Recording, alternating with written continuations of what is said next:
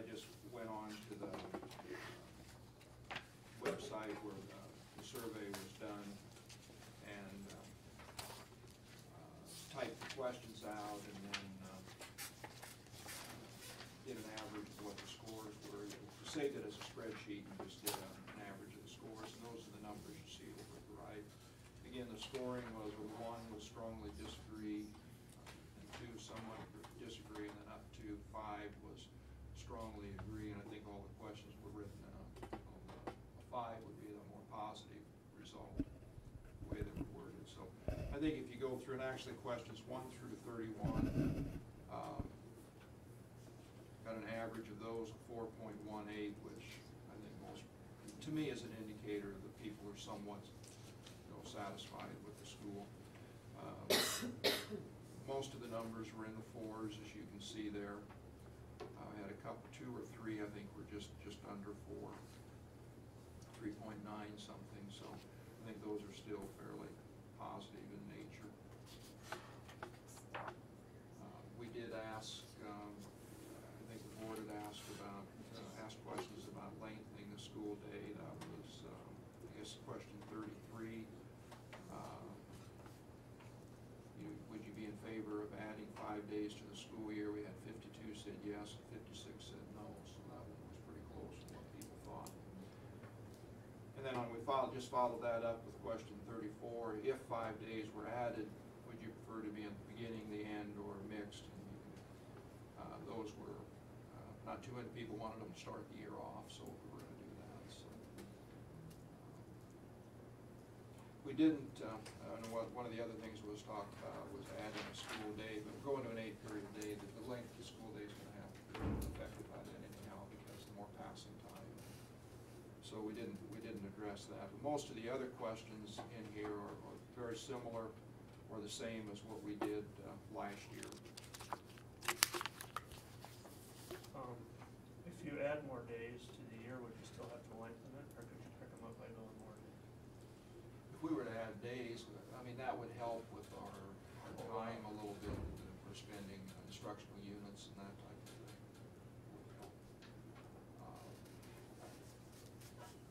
I guess my own personal opinion on that, Mike, if we're going to an 8-period day, I wouldn't want to, I guess I would want to lengthen the day, because I think you end up, if we wouldn't lengthen the day and go to 8 periods, I'm not too sure some of your classes are long enough. I have a problem with classes that are 40-some minutes long in the high school. I don't think it's really enough time to, present the material, give kids time to do some work in class and that type of thing.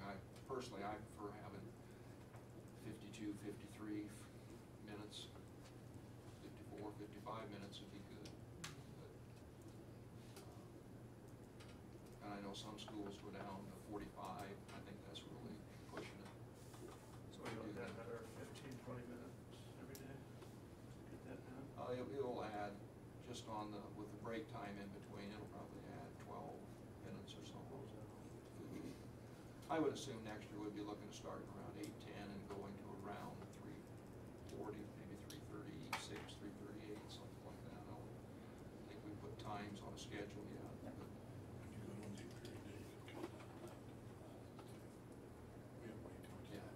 Oh, yeah. Oh, it won't be 5 minutes. I think some of that is so that they have time to use the restroom, because they're not moving as much in passing time as the past, kind of the original intent of that, maybe. But now, like that on a constant basis.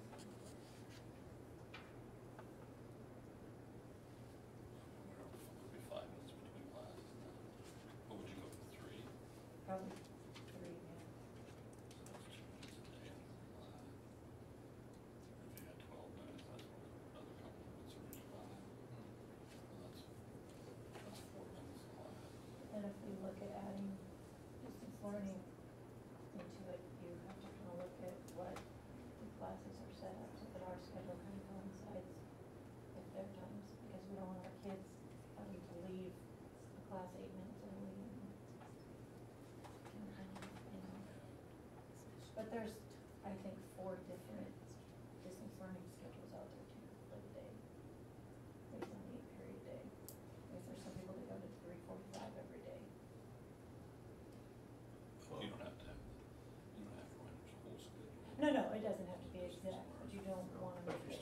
some of the other 8 to 10. schools around, you're all gonna have to be on the same kind of time frame too. Yeah. And they're fairly close, I think, if Yeah, they're an they're 8 period day, pretty close. they don't differ a whole lot. This is no big What, was 3:35 talking is probably about the most common. when I was at Hildreth, we had a couple of classes we took over satellite, and they started on the hour.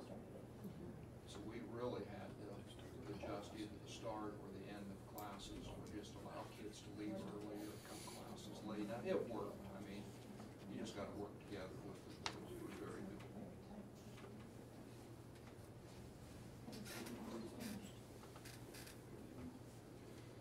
Okay, any specific questions or comments on the survey? Looks to me like it's pretty good. So, if this was the same as last year, did you notice any changes on here from what? I didn't, not anything significant, no.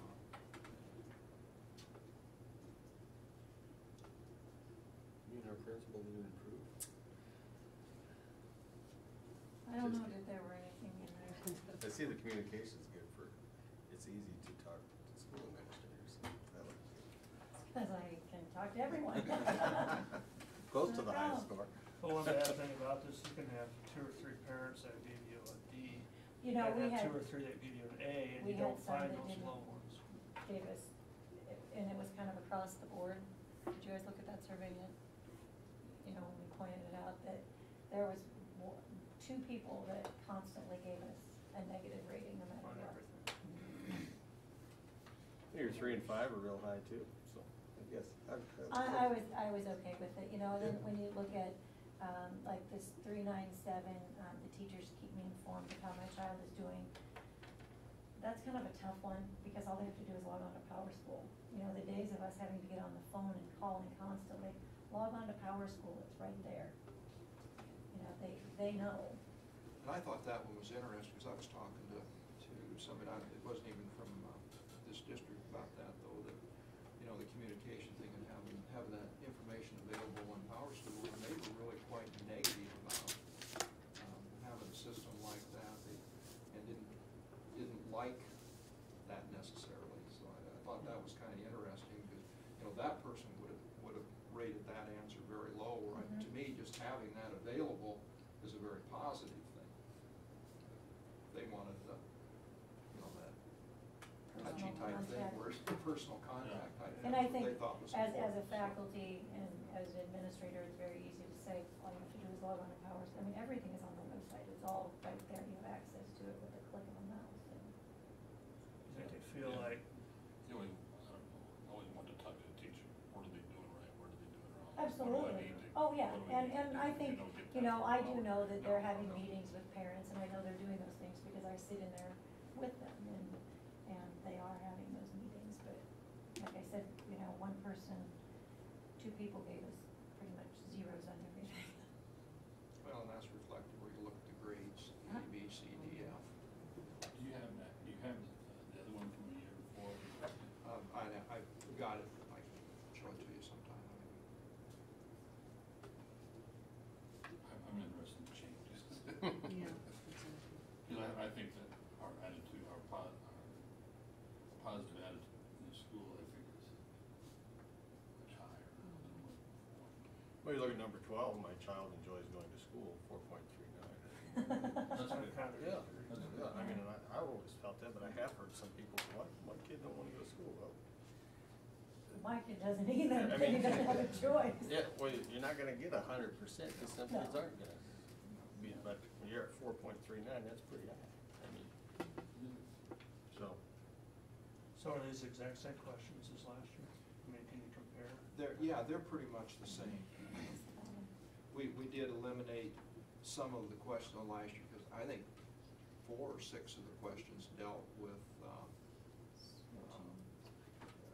8-period day. the 8-period day, that, you know, making that transition.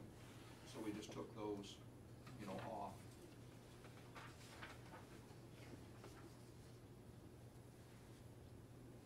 I don't know, I think most of our kids are pretty happy in the hallways.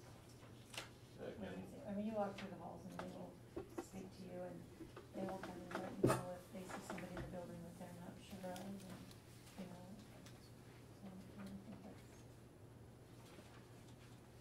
They think you get less parent-teacher contact because they can go on the computer, they don't have to go to the teacher constantly.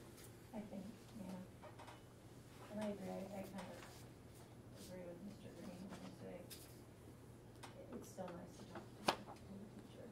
And they do send notes home, I'll put in there, you know, the kid is constantly in, being much after school, maybe send a note home, have contact. And I do know that they cover me on all their emails too. And so there's a lot of email conversations going on too. A lot of times, I know teachers call people with something really good or something really Mhm. bad, and they call them right away because they don't wanna. That's good to me too. Okay, moving on to the action items. Approve on first and second reading changes to board policy 402.50, employee income protection.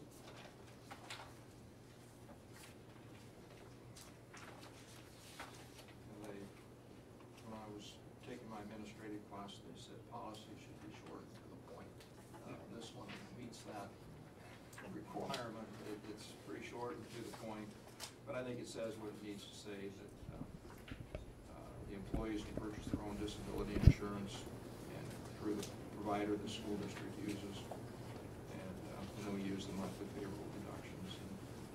And the reason we do that is for the employee, if they purchase that, if they end up collecting on that disability insurance and they have paid the premium, then there's no taxes. Where if the district has paid the premium, then there would be taxes on it. So it's really a benefit to the employee to do it that way.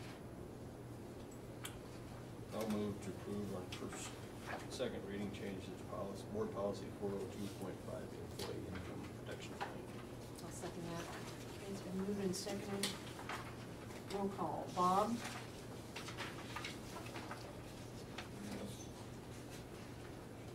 Mike? Yes. Alden? Yes. Marilyn? Yes. Vicki? Yes. Myself, yes. Next item is approve on first and second reading changes to board policy 402.09, recognition for service of employees and others. This is the policy that was reviewed and comments about it didn't deal with the staff members that were, over 20 years, I think, what we would do with them. So we just added step number 4 in there, which I think 3 deals with the 20 years, and then step 4 would be at 20, basically every 5 years after that, there would be, they receive 1 day of additional paid personal leave.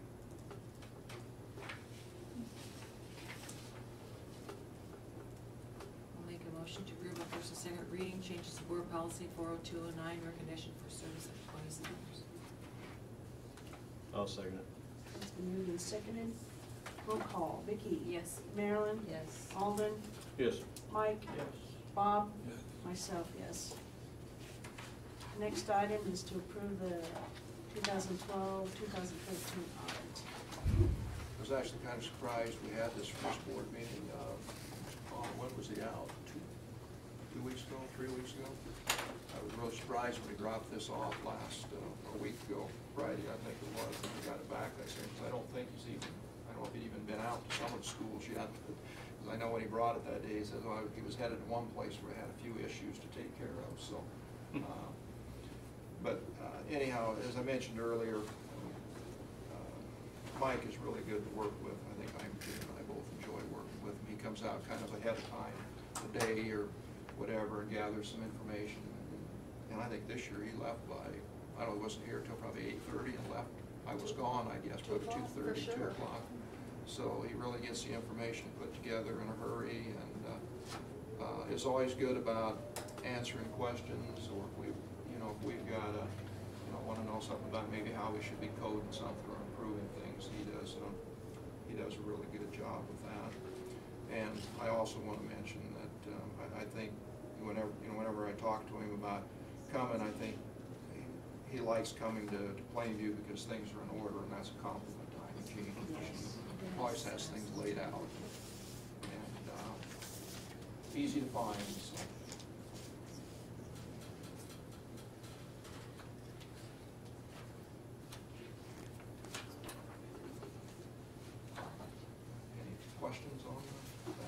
all read it word by word. Close. If he didn't find it, I won't find it. I'll make a motion to approve the 2012-13 audit report. I'll second. It's been moved and seconded to approve the 2012-13 audit report. Roll call. Myself, yes. Vicki? Yes? Marilyn? Yes. Alden? Yes. Mike? Yes. Bob? Thank you, because actually I submitted it to the state today, so. Run down the mail truck. I think Imogene and my comment was the same here, so if he didn't find anything, we're probably not gonna find anything either, so we went ahead and submitted it. Next item to discuss and act on is changing graduation requirements to include economics. This is Mrs. Novicki's. I've had the pleasure of going to 3 Department of Ed meetings, and we have another one coming up. Graduation, and actually Corey is here, so he's gonna get it again. Being the social science teacher in the upper elementary, economics has become a huge part of the standards. We actually need to offer an economics class. I realize social studies is not tested yet, but if they throw a test at us, we won't meet Rule 10 requirements either. So I think we can do this, and I have been working on the schedule, and I think the schedule is pretty complete for next year already, minus throwing in the elementary specials and those kinds of things. It's fairly complete for the secondary. We could, and this is how you agree to it, only needs to be a semester class. I was talking with Mr. Janata about geography, so that we could put the geography at 5 credits, economics 5 credits, and that it'd still make up their 40 credits. So we're not really changing the number of credits that they need. He thought, and then that could go opposite the speech 9 class, which works really well because there will be enough to split them in half still. And so there'll be 2 sections of the speech 9, and so if you're not in the 1 section, you'll be in the world geography section. And then by the time they're juniors, then basically they'll get another required class that they have to take, but it has to be in the social science department. Because that's where they say economics should be. So geography's going from a year class to To a semester. semester. Mhm. But we added world history back in here because those 2 things were actually combined into 1 class, which was virtually impossible to do. And so that's still, I mean, technically our kids could get 60 hours because current issues, there's room in the schedule to put current issues back in there if we go back into the 8th period day. So they could get about 60 social science credits if they wanted to take electives and those kinds of things. So, I mean, basically all it changes is it moves geography to 5, add economics as 5, and they're still at their 40 required that they have to have. So Janata would be teaching it? Mr. Schumacher would be, Mr. Janata's schedule is full. And it would be, what's the curriculum? You have to find a curriculum for it? Is that one? I mean, we have to buy books, We would have to buy materials, books. so it's gotta be developed yet? The class, yeah, whoever teaches it will have to develop the class. But, I mean, basically the standards are your curriculum. Right. I mean, they tell you this is what they have to know, so I'm not sure why we would spend hours upon hours rewriting something that they're already telling us. It used to be example indicators, is that what they were called? And they're no longer example indicators, this is what you need to know.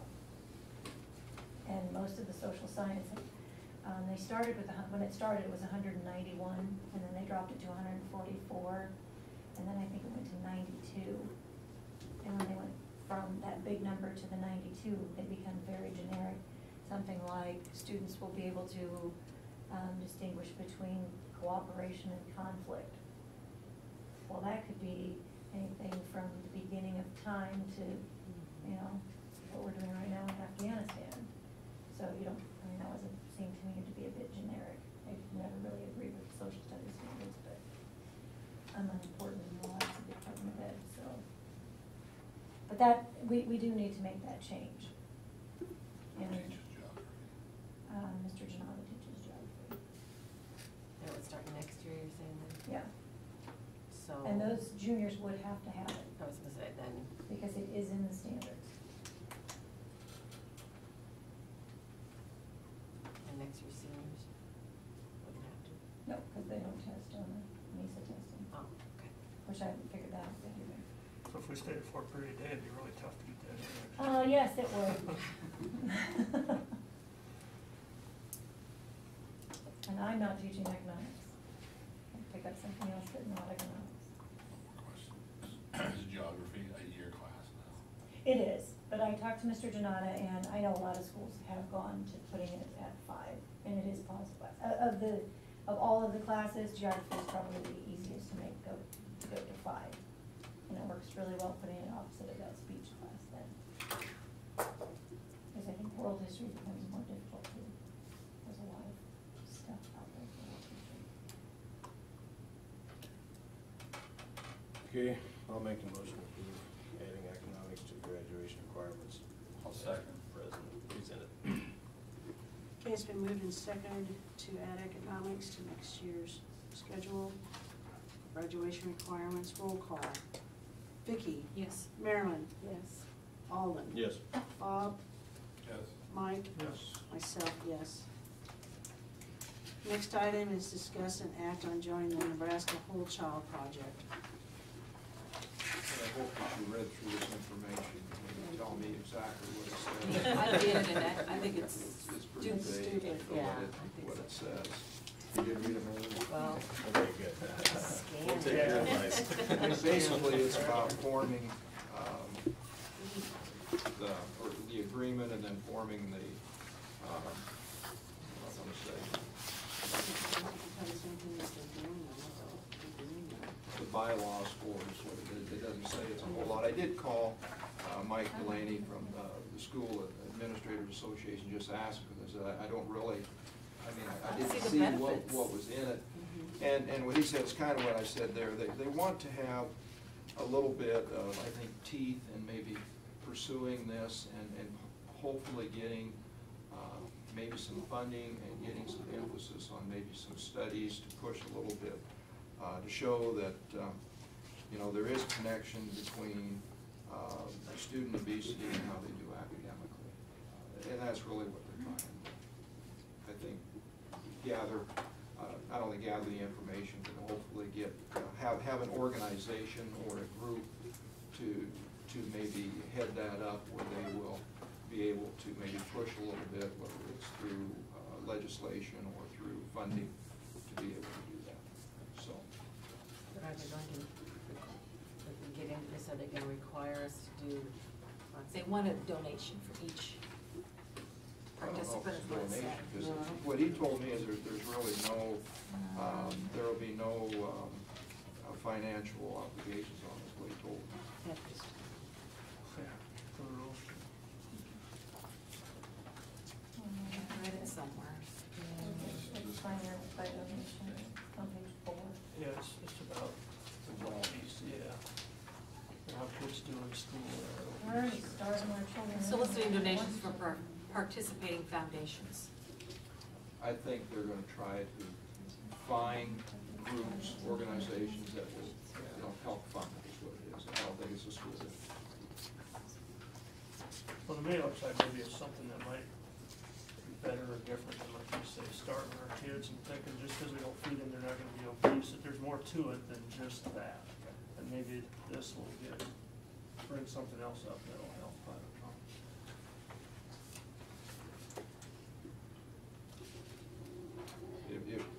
As I indicated there, it is sponsored by both, you know, the administrators group and by the School Boards Association. And this was really, and I'll be honest with you, this is the first I heard about when I got the information on it. It isn't something that there's been a lot of, you know, things out there and said about it, so, and that's why I called Mr. Delaney and asked him. There's a bunch more stupid rules that don't really good. Got annual meetings, especially. Yeah. They're basically just a corporation. When you read it, Oh, I know. Yeah. it's just corporations. Yeah, it's It is. organization. No, it doesn't, it doesn't say They tell much you what about they're it. gonna Once you do, and get they don't into it, what tell you you who's have. gonna be on I it. just don't want to be a lot of paperwork, right, stuff that we gotta. It's just all legal. Does anybody wanna make a motion?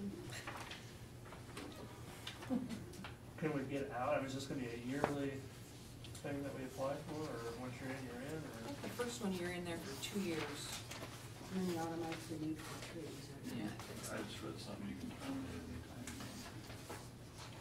Or so you don't, you're gonna have to fund it, or, Yeah, if they're gonna solicit funds and come up with projects, I guess. Which, I don't know.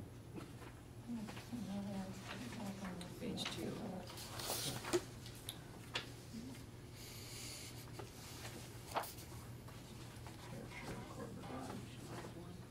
It says for a two-year period. I'm guessing we can always get in if it takes off.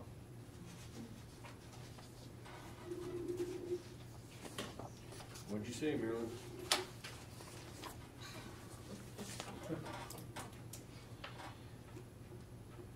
I guess so, if we don't have a motion, it'll die, so.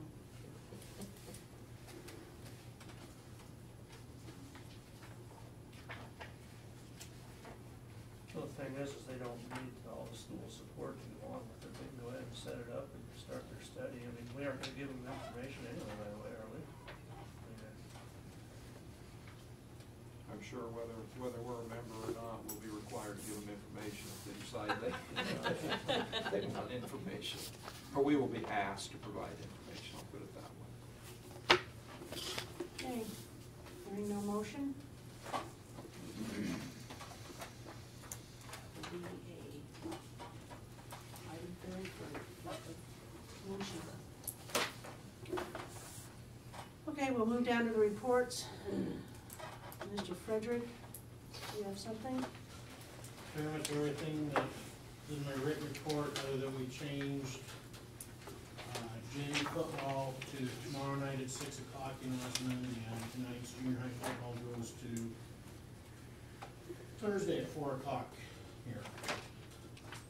And we did that because of the weather, because of the water standing down there.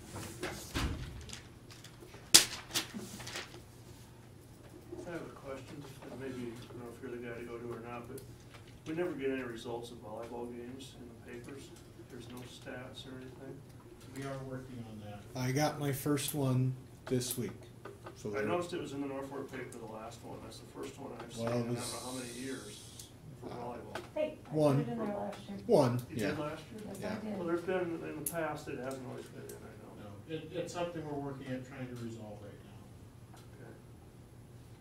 But I just think, I mean, even if they aren't winning, if there's a player or two that have a good game, and you see that and read it, you can encourage that player, which gives them some benefit. But if you don't know how anybody did and they lose, how are you gonna encourage anybody? Makes a lot of grandma and grandpas happy too. Yeah, I agree. Because then I don't hear about it. So we're working on trying to resolve it. Okay. Speaking of grandma and grandpas, this one comes back to you, I heard. The railings in the, where we at? They are, ones for the gym? Yeah. They are ordered. Okay. Okay. I don't know when they will be here, but they are ordered. Then we make a phone call on that. He We'd did, like to have him after we talked to him last time, he did call me and I okayed it and he went ahead with it. So I'll talk to them. Just tell them I'd sure like to have them by basketball season. Okay, my next question, the football, we started talking about that. I heard a comment from it. I just want to verify. We can still opt to stay 8-man even though we may qualify, or this student tried to tell me that we didn't have that option. No, we can opt 8-man, but again, it'll be the same thing. We would just Sitting here can't. Right now, there would be no state playoffs or. Is every game a forfeit? I mean, are we a loss, win or lose? What's that? Is every game a forfeit, or though even you win, it's considered a loss? No. You're just done. just You're not just done. eligible Okay. with playoffs. I didn't know if the team that got beat, you could ruin their season by taking that loss to a bigger school. And they still, it's all based on your PowerPoints and. It would simply help out a school. We go into the point system no matter what, I'm assuming, but if somebody else may make the playoffs if we actually qualified up there higher, and I looked at saying that right, because we're not eligible. So there could be somebody with a lower point rating than us, makes the playoffs, but Right. we can't get in there. Well, then it's based on like division 1, 2, 3, and 4, and it goes by class, and so.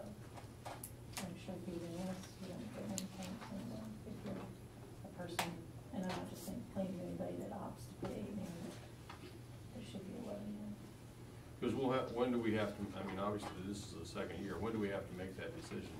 Co-ops have to be in by the 1st of November, and we have to make the declaration by the end of November. So that, yeah, that's next.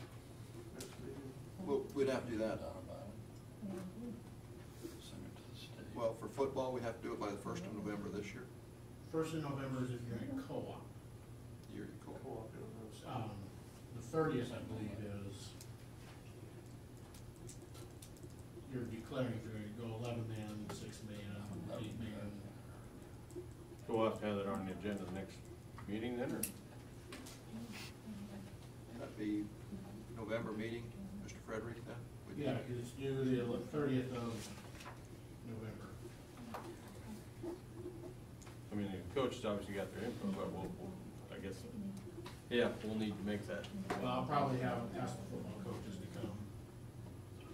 Yeah, because otherwise, I mean, I'm assuming they're thinking we will, but otherwise, yeah, the field's not a big issue, but if we did go back, we. Yeah, if it's on the agenda, then we get concerned parents, they can show up. Yeah, well, Voice their- I know which way the football coaches are leaning, because I've talked to most of them. I'll let them give all that expression. okay, well, we should just make sure it's somewhat publicized again. I mean, I don't think there'll be any debate on it, but, Yeah, no. can a school, if they're 8-man, can they opt to play 11-man? I saw that in the paper the other day. They can or They can't? can't. They can't. There was a ruling in 2007 that the paper quoted and said that you can go down, but you can't go up. You can't go up. Because some of those they said the rule was made about A and B schools who didn't want, if they dropped to B, they didn't want to opt up into A. And Okay. screwing up all their. See, I just read an article, and I think they said if you, I thought it said you could opt up, but you had to opt up in everything. You couldn't just do it like for volleyball, or you couldn't do it just for football, I thought is what they You said. couldn't pick your sports to opt. Yeah. Sure. You couldn't opt up into A, because that goes by school And size. see, and I think I think they've done that, like, in the metro area, I think some of the schools have opted up to state class A. And there's just an article in the paper, was it last week, with, was it Benson, might be going Bellevue. down to B? I think it was Benson, it's going down to B. Bad money, yeah. But they would end up, and what I understand now, it would be they would have to go, if they're gonna opt up, they go up in everything. It's the same article I read. Well, the reason they might not want to, because if they go to, they're A now and they're going to B, I mean, literally their travel, I Yeah, mean, but why would you want to opt up in class two? so that they keep their schedule in Omaha and Lincoln. Oh, I There's see. a lot of B schools. And I think there was a time Columbus, not, is Columbus playing B now, Yes. I believe? No. No, they're still one, I think. No, Columbus Columbus High High. is B. I think they're B, Yeah, I think there was a time Like they you wanted to said. stay A, so they opted up. But I think they have gone down to B now. See, in Omaha school travel time, if they ended up out of McCook or Scotts Bluff or, I don't know if they're both B's, I think they are. Well, in this area, there's more A schools than B schools. Right Yeah, down here. right, that's what I'm saying, they're, but anyway. Well, anyway, I just wanted to clear up a couple comments and obviously make sure we're publicized and where we wanna be, because the problem is your option for 2 years, well, actually, I mean, it's gonna be the coach's decision, I think, but I mean, in another year, say we are more productive and we can make the playoffs, they gotta understand they can't do it. I mean, this year's sophomores. You're still playing with a lot of youngsters. But what do you do if you? I'm still saying your sophomores, So this would be. your sophomores will never be able to be in a playoff. My son would be a junior before he could ever qualify for playoffs. So this year's freshman would be seniors. Mhm. What do they do if you co-op in that second year? Do they change stuff then? So like if next year we would co-op with another school in football, We or not don't- next year, the year I don't after? think we can, I think we gotta wait till the You have next to wait two-year until cycle. the 2 year. If I'm reading it. Or you drop your program, What's that? or you drop your program, Yeah. which schools have done. Was there 5 that did it this year, at the beginning of the year? There's simply a whole new, They said we're not playing, we don't have enough for football, we're not Like playing. Library did last year. St. Edmund won. We don't have enough kids, there's no football. Newcastle, they were the other one, they're playing just a JV schedule with whoever wants to play. There you go. well, you know, I mean, I'm just thinking that through, just so that they're aware that this year's sophomores would never be able to play a playoff game. The As coaches seniors, they. The coaches are very aware of all of Okay. that, because we've had many discussions. So, Yeah, well, but I'd rather have them come talk to you. Sure. Instead of me trying to talk for them. and I'm just bringing it up here in this public meeting right Is now. that, No. This is that week. because we have enough for 11, but we opt to play 8? Or is That's that what we've because done this, Our school size Yeah. says we our should play. school 11. says we should play 11, but we're opting to play 8? and you look at our enrollment, we'll actually have a potential maybe to go up a few kids in participation. Sure. And those kids, I mean, you can even say the freshmen, I mean, I'm just, as juniors, they still wouldn't be eligible for playoffs.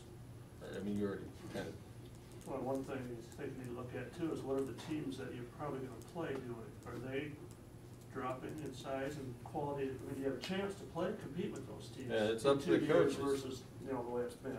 and I'm You just. gotta look at that too. If they have a chance to win, why, you know? It'll be a tough decision for those kids, because I mean, it'll be a tough, if they qualify for the playoffs in a couple of years, and you're gonna have to say, sorry, you could be 6-2, and you got a shot at playing 2 or 3 lines I will down. tell you some of the things they're looking at are player numbers, player size. Mm-hmm, I mean, I know it sounds odd, but yeah, You know? we're not sitting there with 200-300-pound kids. no, But you I, gotta compare that with the teams you're gonna be playing too, and see if you're comparable in those categories with other schools. More comparable in the Yeah. next 2 years than what you were this 2 years. well, you got a junior high team that's had best record, and those kids, as sophomores, Well, we've been there before with really good junior high teams. and we've usually gone through and done very well. No, the cycle's been Plus the pretty, sophomores, I mean, they'll be juniors by the time they Yeah. make the playoffs. but we've had some very successful sophomore squads, sophomore, I mean, because you put the combination together, and we've had some very good sophomore, junior. I mean, you look around, a lot of the 8-man, they got a good freshman core that comes in, and that promotes them. I'm not trying to, I just want the kids to recognize if they make that decision, and the sad part, yeah, if you go up to 11, man, maybe they get them. Well, if we would've gone 11-man this year, there were times when we would've had to cancel games if we wouldn't Yeah, have enough players. there's no debate now, I just know there's a little bit of a number deal there. Well, there's 10 freshmen now, and we got 22 out, so that's 12 on all the other classes. What, 2 seniors? Mm-hmm. So that's 10 between the other 2. There's quite a few in the 8th grade. Between the, yeah, what I'm talking about, the junior and sophomore class, there's only 10 out. So that Yeah. means the next 2 years, you're only gonna have maybe 5 seniors, so you, Well, the coaches are bringing some numbers, I just want the discussion, because we're locked into the 2-year part of it, I'd be frustrated as a sophomore on the team to recognize that I'd never have